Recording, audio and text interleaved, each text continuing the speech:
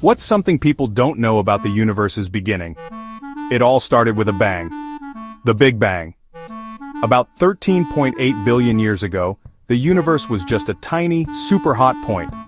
Then, boom! It exploded and started expanding like crazy. Imagine a balloon blowing up in slow motion but filling up with stars, planets, and galaxies instead of air. This explosion was the Big Bang, and it didn't just happen in one spot. It happened everywhere, all at once. Crazy, right? As the universe cooled down, particles started sticking together, forming atoms, then stars, and eventually galaxies.